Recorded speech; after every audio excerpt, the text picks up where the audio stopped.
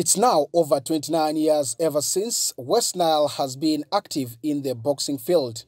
Arua City Boxing Club, that was registered on 15th May 2021, is now the only registered boxing club in Westnile region.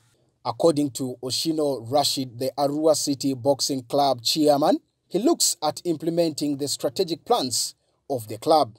We would like to look forward to the people to support us. We also want to support the people. We want to make sure that in the next 2 years, Arua Boxing Club again is recognized in the National Boxing Club under the management of the current president Muhangi. We really want to show him that we also in Westnile here with our boxers here in 2 years to come. We want to hit the national scene with a lot of strength, with a lot of creativity, so that we also create amazing events in the National Boxing Club. He also called upon support from other entities to help the boxing club in some of the challenges they are facing as boxers. The first challenge we have on ground is the lack of equipment. We also see boxing is a very expensive event. It needs a lot of investment in it. We don't have gloves. We don't have headgears. You can even see some of our exhibition shows they are put without headgears. We don't have bandage. A lot of things on the ground that we are still lacking. But with this current support that I see Westnile TV has come on ground, I'm very grateful that we shall have a lot of support through the TV, and also people who are watching us. I also encourage them. I'm asking them to give us their total support so that we push the game to a certain level. Statistics now show most of the boxing clubs in Uganda have Westnile boxers who are actively involved in the boxing field. Aliobe Joseph, a veteran boxer in Westnile who was inspired by a former boxer Kenyatta in 1990, outlined the key factors that has led to the downfall of boxing in Westnile region. The biggest issue that led to the downfall of boxing in our region, I would say, first of all, was an attitude problem. People's perception about boxing was associated with hooligans, thugs, and thieves. That when you are trained, someone is trained, he becomes a social outfit. He goes to steal people. So people had a negative, actually I must say, people have a negative attitude about boxing. That is one attitude problem.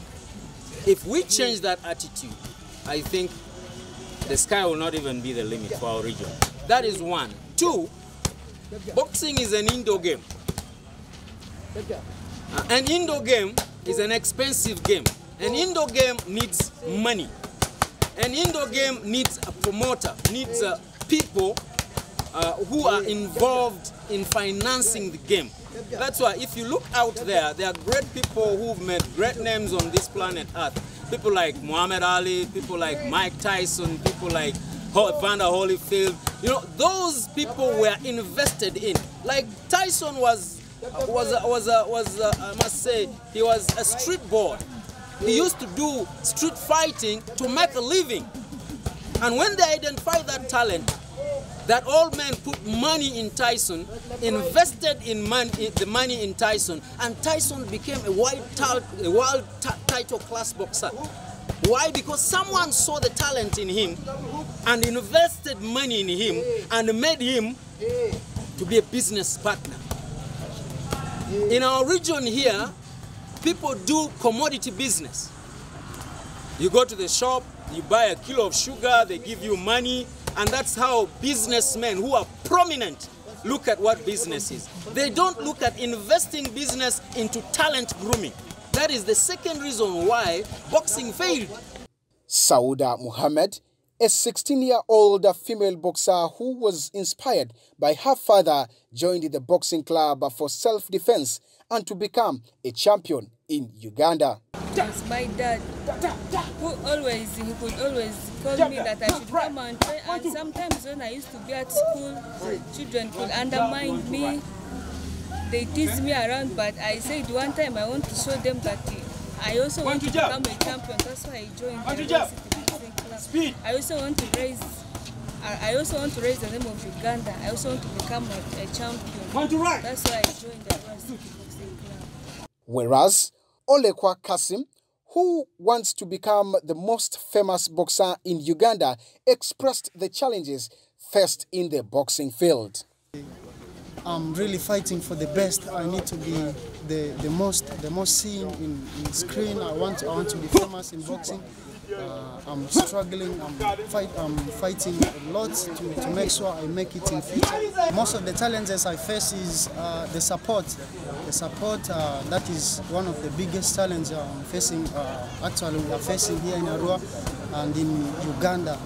Westnile boxing was recognized by the Uganda Federation under the stewardship of now deceased former Uganda lightweight boxer Frank Nyangwesa after Arua boxers knocked out Gulu boxers in the competition that took place at the former White Rhino in 1992. Owen Ezaga, Westnile TV.